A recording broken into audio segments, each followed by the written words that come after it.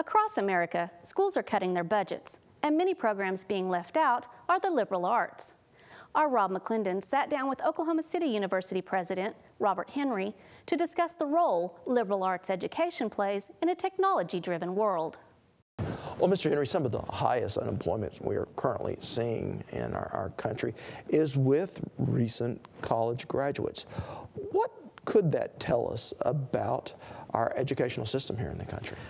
Well, I think the first thing we need to do is not panic, because we are going through a hard economic time.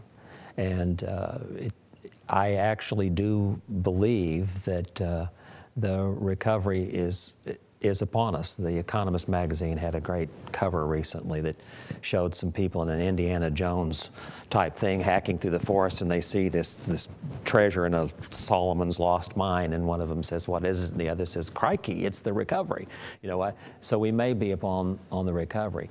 The other thing that I think it tells us is that some areas of the economy could probably profit more from education than others. Our School of Nursing, we have 100% employment within a month of all of our nursing graduates. And we've grown 40% over the last year. So there are some professions that are in need.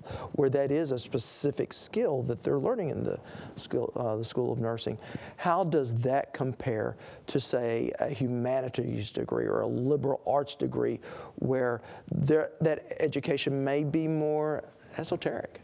Well, that's a great question, because there is a relationship, and it's important. We are a liberal arts school at Oklahoma City University, and so consequently, our nursing graduates have to take the liberal arts core. They've got to know something about history. They've got to know something about government. They've got to know something about psychology. They'll get more of that in nursing. And we firmly believe that nurses that have that understanding, that core of knowledge, are going to be better when they deal with their patients. But they also teach you how to think and how to critically evaluate. And this is something that students and young people need today. Well, Mr. Henry, yours is a conversation I always enjoy. Thank you so much for being here. Thank you for having me.